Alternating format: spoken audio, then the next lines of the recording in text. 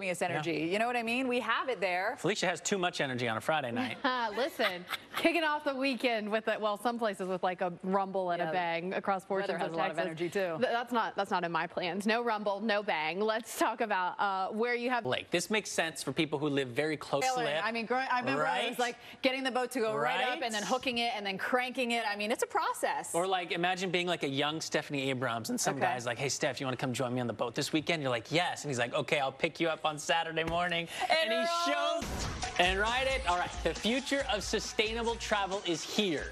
Actually, it's in the Netherlands, but if all goes well, this could be in America very soon. Listen to this. This set of 32 steel tubes recently opened in the Netherlands. Seats do a little rotation because of the G-force or whatever, so it helps with that. I'm not even claustrophobic. For some reason, that gets me a little claustrophobic. Well, think about it. You're in a plane. You're in a tube. I know, but for some flying reason, at 500 miles an hour. I need to make sure there's some way that you can get out of it if it ends up getting stuck. I guess there could be like a door that you come out and then you could crawl out the top of the tube or something like that.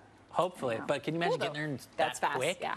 All right, cruise lines are going green. Another way to travel. Sailing sustainably. Come sail away. Come sail. We need that, I like that song too. That's a good one.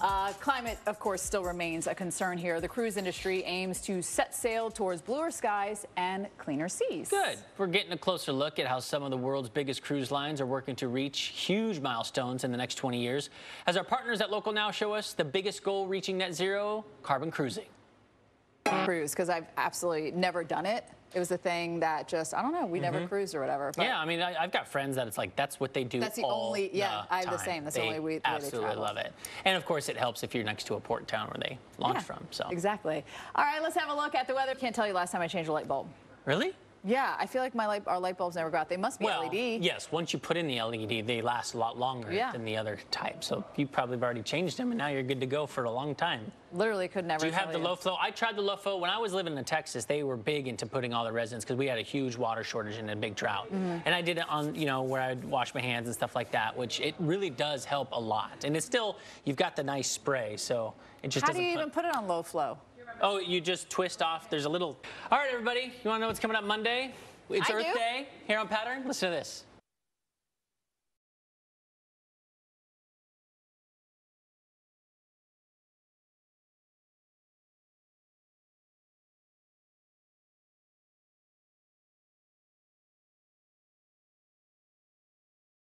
Young Stephanie Abrams and some guys like, hey, Steph, you wanna come join me on the boat this weekend? You're like, yes. And he's like, okay, I'll pick you and ride it. All right, the future of sustainable travel is here. Actually, it's in the Netherlands, but if all goes